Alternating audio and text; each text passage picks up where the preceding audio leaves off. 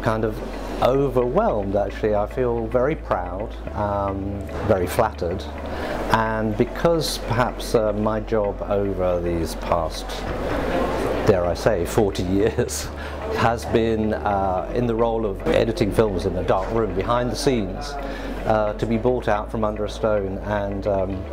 given a sort of a pat on the back is extremely flattering and gratifying. What impresses me most about the relationship the university has with, in this case, the film industry and people like myself, is that there's a lovely connection between professional status, as it were, us if you like, and the expectancy on the students to be a part of that. I feel passionately about education in film being non-elitist, being open, and so what impresses me about being here at Solent is that there's an openness, there's a connection between the industry, that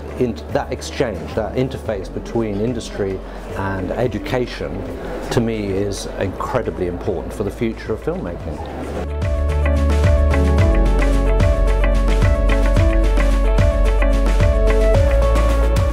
I think if you have an enthusiasm and humility, and you understand the basic rule that all filmmaking is collaborative, that in a way the more you let go of what you give to it, the more you seem to possess it. And that odd equation about the interaction between people in creative collaborations, that's the sort of chemistry that makes it exciting. So